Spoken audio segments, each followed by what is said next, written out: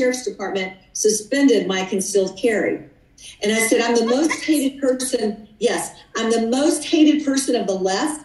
And I'm a single woman, and you take away my ability to protect myself. And the reason I'm a single woman, and then I want to tell you something about my opposition, because that's going to surprise a lot of people as well. But the reason I'm a single woman, I was married for, and I can still consider myself married, for 35 years. I was 2 months shy of being married for 36 years to the same man.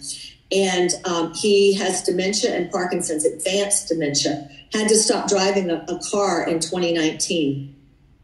While he was in his 24-hour assisted care center, they came in, the DA, one day after I was raided by the FBI. They rifled through all of my stuff. They rifled through my deceased Navy SEAL son's effects that I haven't been able to open that box.